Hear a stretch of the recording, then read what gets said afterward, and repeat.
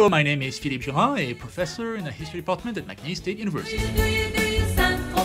I'm Candy Thornton. And I'm Arturo Flores. I'm from the history department as well from McNeese. Welcome to Your Grandma Rocks, where we explore the lives of famous women in history. Welcome and bienvenue à nos amis francophones. Vous écoutez la radio de l'Université McNeese. On the program today, music and history as we retrace the life of a remarkable woman. She is a renowned speaker and symbol of empowerment to women in her community. She started from the bottom working on a coffee plantation in Guatemala. And now she's selling out venues to preach tolerance around the world. Oh, and by the way, she got a Nobel Prize along the way. Her name is Rigoberta Menchu. Along the way, we'll sample songs from Guatemala, the country of her birth, some of them sung by indigenous women. Some of them in Spanish, English, or even the Mayan languages. Let's start with some Guatemalan rap. Here's Poesía Venenosa by Rebecca Lane.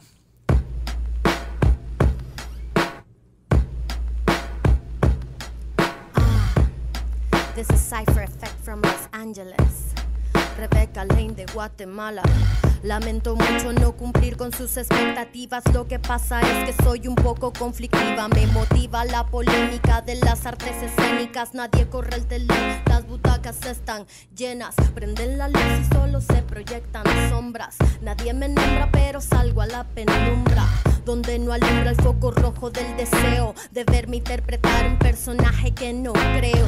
Como disfrutan aplaudiendo cuando con mis lágrimas le doy vida a todo el sufrimiento. Pescar palabras lo traigo de nacimiento, me las trago todas para escupir el sentimiento. No me anunciaron en ninguna cartelera, hace unos meses atrás era una muchacha cualquiera. Al verme en el espejo el corazón se me hizo piedra. Es que mis serpientes se tragaron mucha hiedra venenosa. Poesía venenosa, por los poros sudo poesía venenosa. Nada tiene sentido si lo digo en el delirio. Se termina la función, regálenme ramos de venenosa. Poesía venenosa, por los poros sudo poesía venenosa. Nada tiene sentido si lo digo en el delirio. Se termina la función, regálenme ramos de... Hoy tengo ganas de cantar incoherencias, feminista postmoderna de la eterna primavera. Intento vivir del arte aunque realmente no quiera. Me perdí en el tiempo y me equivoqué de era. No es cualquiera la que se rompe la pierna en las tablas, la que lastima su voz porque la acústica está mala. En Guatemala, con el alma astillada, antes de verme triunfar me tirarán una granada. Para nada agradezco que critiquen mi fachada. No me gusta andar sonriendo porque soy malhumorada. Este hipócrita espectáculo de bajo presupuesto no tiene control moral ni hormonal, por supuesto. Les apuesto que no pagarán por esto. Me criticarán porque no soy lo que quisieron. Querían relajarse, no oír mi conflicto interno. Para soportarme deberán comerse hiedra venenosa. Poesía venenosa. Bonjour and welcome back to Your Grandma Rocks. We just listened to Poesía Venenosa by Rebecca Lane. Je m'appelle Philippe Durand. I'm Candy Thornton. And I'm Arturo Flores. Today we're exploring the life of Rigoberta Menchu. Our story begins on January 9th, 1959 in Chimel. Which would be in Guatemala, Central America.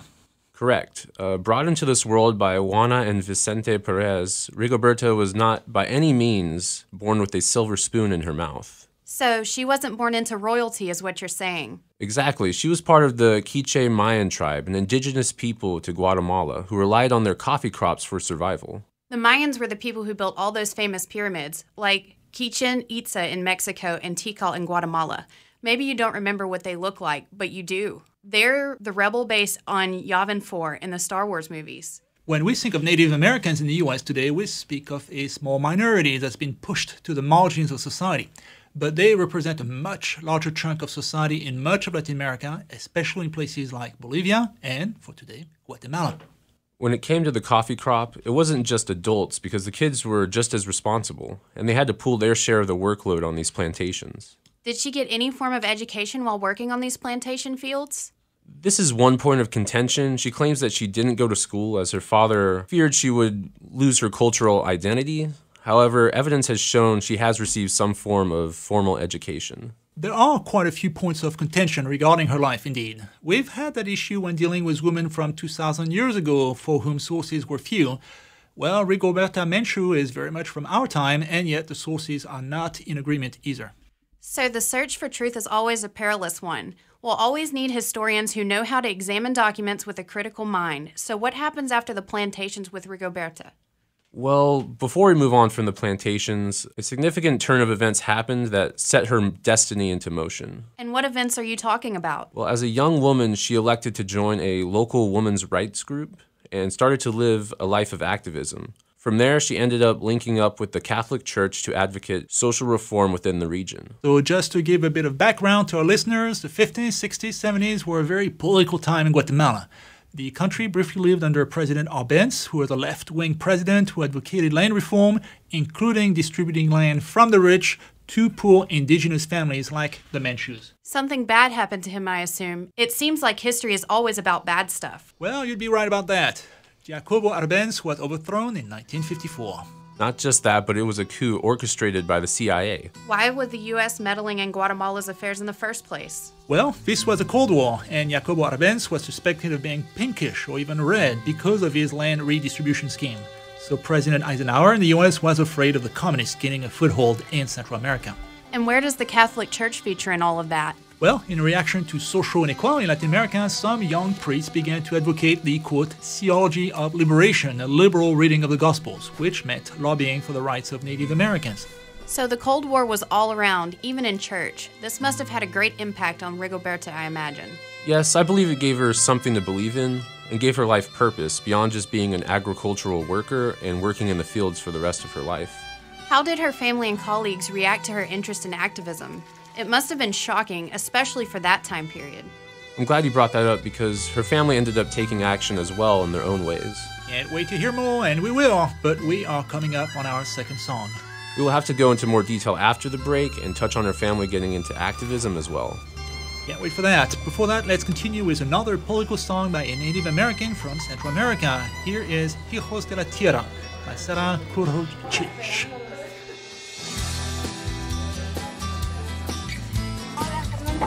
¿Cómo estás?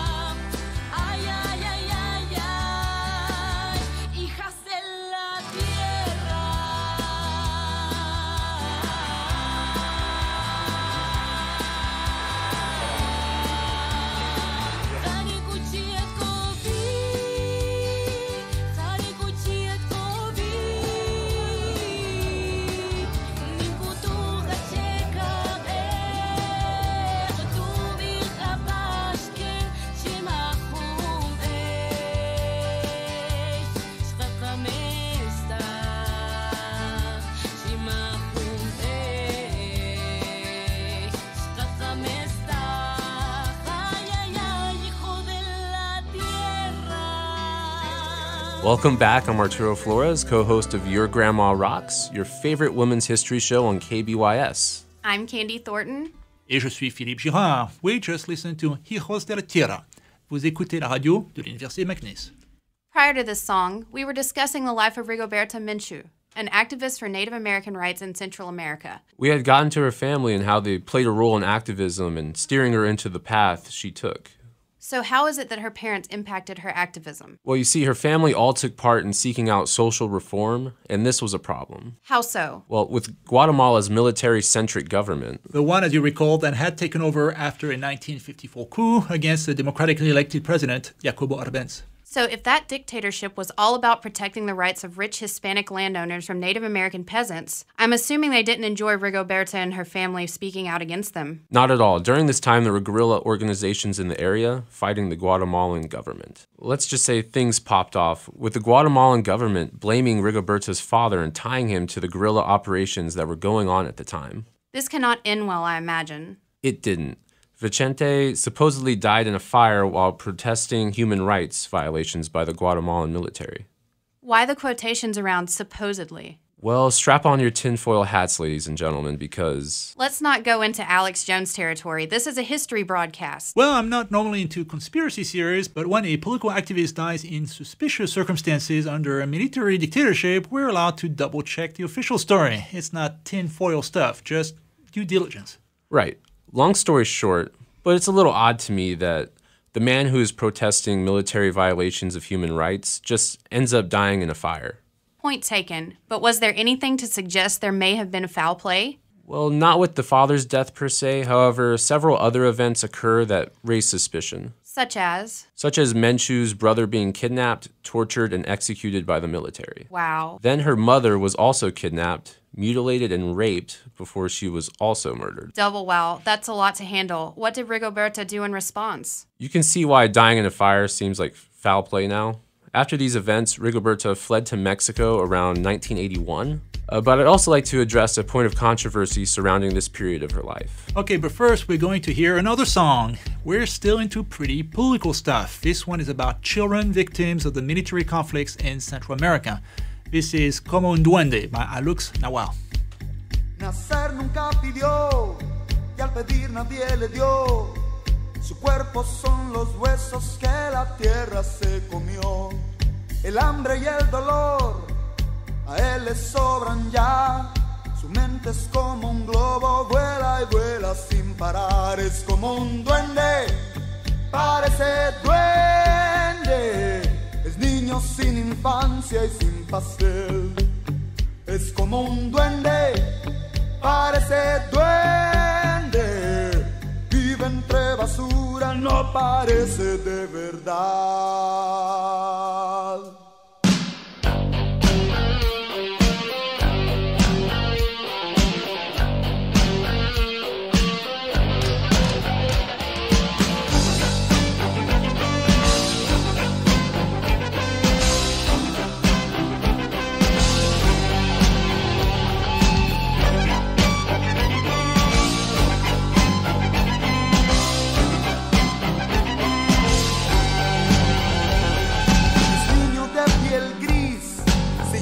Sin hogar, durmiendo en las aceras, despertando sin soñar. Él tiene siglos ya y todo sigue igual. Como es un niño pobre, su tristeza es muy normal. Es como un duende, parece duende. Niño sin infancia y sin pastel. Es como un duende, parece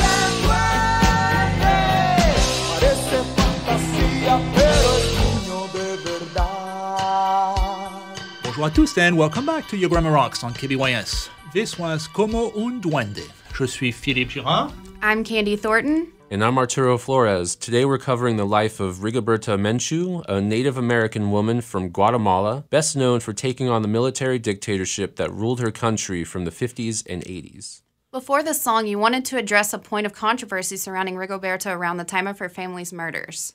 Yeah, there's a ton of controversy, and Rigoberta has come under scrutiny for making up stuff and placing herself in places she never was. You had mentioned earlier her lying about not receiving education, when in all actuality she did get some formal education. That, and when it comes to her brother's murder in her autobiography, I, Rigoberta Menchu, she placed herself present for her brother's murder. And wasn't that the case? No, not at all. She wasn't there and there's no evidence to prove her claims. In fact, all the evidence actually goes towards her never being there in the first place. Do you think this discredits her story or makes it any less impactful? This is a tough call. To me, you can't lie about things like being at your brother's murder scene. It makes you seem inauthentic and makes me question what else you may have lied about in your story. I can see your point, but she still went through horrific things growing up, and that doesn't discredit her telling a story that was typical of the average Guatemalan woman. You two pretty much summarize the whole debate that broke out around Rigoberta Menchu in the 1990s. Her critics, who are often on the right, picked on discrepancies in her story to denounce her as a fraud. Her defenders, who were often on the left, said that the larger story was true, that there was indeed a brutal counterinsurgency operation against critics of the Guatemalan regime in which hundreds of thousands were killed, most of them poor Native Americans like Rigoberta's family.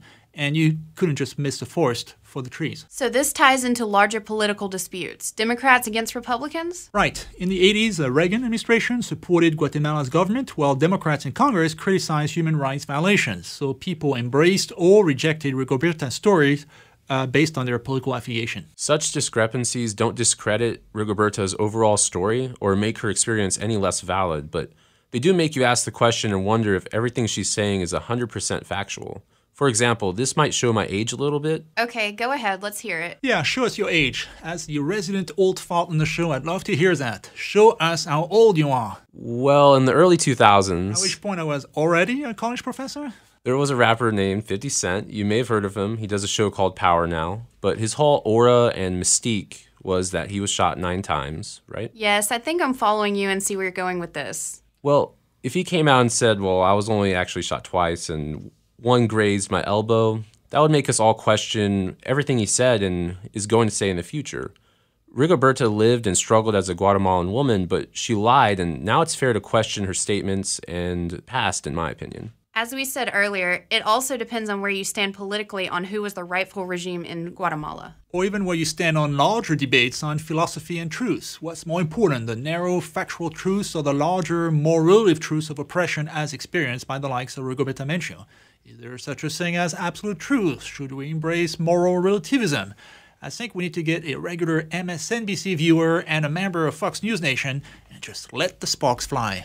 Oh yeah, we could even dress them like Mexican wrestlers with the mask and everything. That should be fun. That should be fun. Maybe not today, though. Back to Rigoberta Menchu. Regardless of what you and I think, she came up from practically nothing in a male-dominated society in Guatemala and won a Nobel Peace Prize. Okay, we jumped straight from her accounts of being targeted by right-wing death squads to Nobel Peace Prize. We should go into that more. We will have to cover that next. It's time for another song. More Guatemalan music. This time it's Peces e Iguanas by Bohemia Suburbana.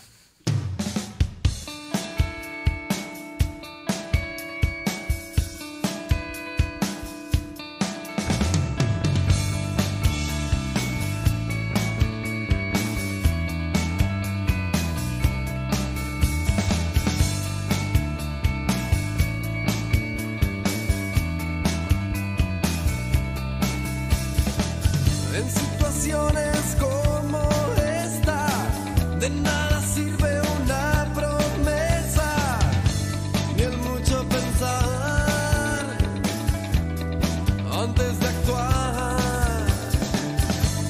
Un día un loco miró por la ventana, vio como la lluvia caía de liviana. Tan liviana que pensó que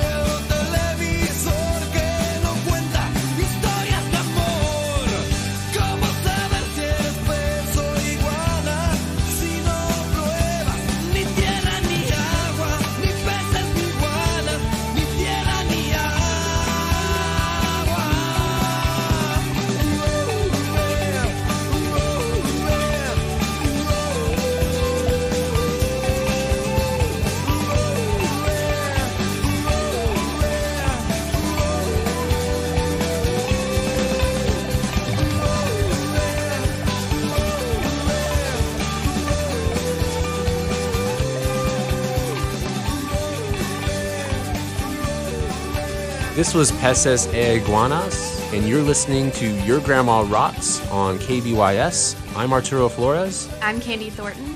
Et je suis Philippe Girard. Today we are retracing the life of Rigoberta Menchu, a Native American from Guatemala, best known for opposing the right-wing dictatorship that ruled her country in the 1980s. Before our break, we explained how her family was decimated by government death squads. The particulars of her story came under fire, but there is no denying the horrors that went on in Central America during the Cold War. In nearby El Salvador, where there was a similar dictatorship, Archbishop Oscar Romero was shot by a death squad in broad daylight while serving Mass, and no one was ever convicted. Wow, if the murder of an archbishop could go unpunished like that, there was little to protect a family like the Menchus. But as promised, let's discuss Miss Menchu's winning of the Nobel Peace Prize. Okay, sounds good to me. Where should we start? How about the work that got her recognized for the award? Well, the work that got her recognized was titled I, Rigoberta Menchu. The biography of her life, right? Correct. It detailed what life was like for the average Guatemalan woman and showed the struggle her people were in, living during a time of civil war. She won for her work on the biography? Not just that, the book brought attention to the Guatemalan Civil War.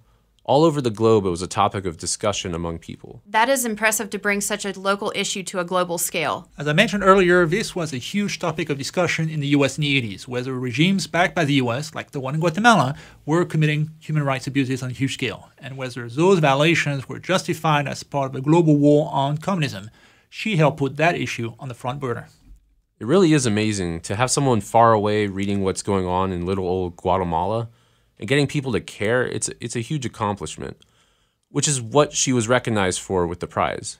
And this was well before social media. So for this small country to be talked about across the world is amazing. Great point. It's crazy to think how quickly news travels in modern times. Back then, it took more legwork. What else was she recognized for, or was that her 15 minutes of fame? Besides her book, she was also recognized for her activism as well as advocating for social justice, along with, of course, respecting the rights of indigenous people. A fascinating woman who really believed in what she was saying and cared a lot about her roots. Yes, I believe cultural identity is a huge part of who she is as a person. Is there a quote that you would say embodies Rigoberta Menchu? I would have to pick this quote here. I think it captures her personality and thoughts perfectly. Peace cannot exist without justice. Justice cannot exist without fairness. Fairness cannot exist without development.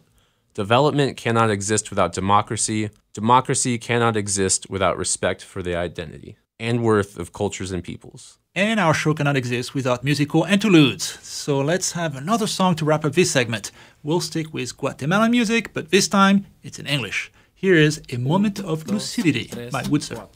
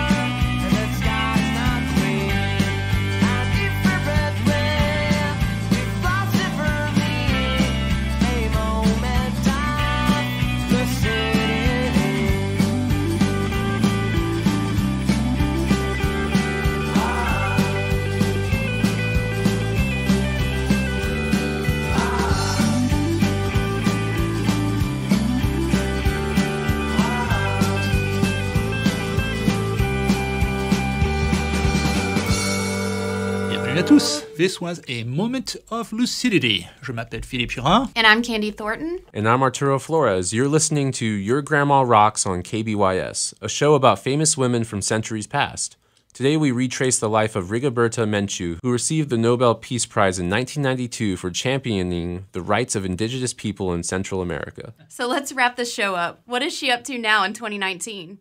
In 2011, which seems like centuries ago, she attempted to run for president of Guatemala.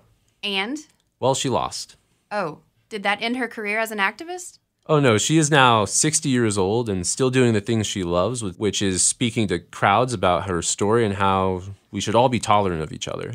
Still giving speeches at 60? Well, it's not that old. We're taping this show in September 2019, and currently the four leading contenders for the next presidential election in the U.S. are Joe Biden, Elizabeth Warren, Bernie Sanders, and Donald Trump. And all of them are in their 70s. So if you can run for president of the U.S. at age 70, maybe you can give a speech at age 60. Yes, in fact, I believe she did one not too long ago in California. She refused to do it at the university for some reason and held it at another venue, and it sold out. Well, this issue of the Cold War in Central America in the 80s may seem like old news, but it's still very much in the news. What do you mean? Well, the regimes in Guatemala and Salvador are still subpar, and there's still a huge issue of gun violence there, which in many ways is a legacy from the Civil War of the 80s. So as a result, many people from Central America are trying to flee. Typically, they make their way to Mexico and then to the U.S. to ask for asylum. I see. We're back to pretty political topics. Some Americans want to welcome these migrants as political refugees who flee violence for a better life in the U.S., especially since they are indirect victims of American political choices from the 80s. Right. Meanwhile, other Americans see them as economic migrants who are inventing stories of abuse just to have an excuse to get a visa into the U.S. The same controversies swirling around Rigoberta Menchu at the time. That's the thing about history. Somehow, old issues are still relevant today. They are. I'm curious to see how things will end up with Rigoberta Menchu. What a life. Quelle vie incroyable, en effet. Thank you and goodbye.